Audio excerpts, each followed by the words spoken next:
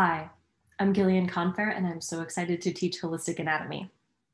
Now, I've been teaching 200-hour level anatomy for quite a while now, and I love getting to introduce people to the basics of anatomy, the foundational principles upon which everything goes and grows.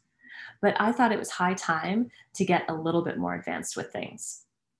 Now, in a 200-hour anatomy, you often cover the basics: the language, the planes of motion, the styles of motion, and specific muscles and what they do.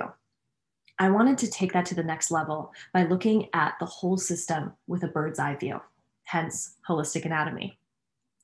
During 5 weeks, we're going to cover different parts of the body, basic principles of how to look at not just one particular muscle, but a whole system, and then specifically discussing that idea in the spine, the shoulders, the hips, and then capstoning it all by reviewing how to teach these principles to your students through verbiage and practice.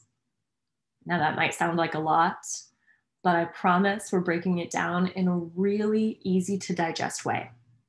That's why each week is going to feature several small videos, one discussing the topic of the week, one talking about the specific honed in details you need to know as a foundation, one giving you the bird's eye view, and then lastly, and most importantly, integrating that into the language that you might use as a teacher.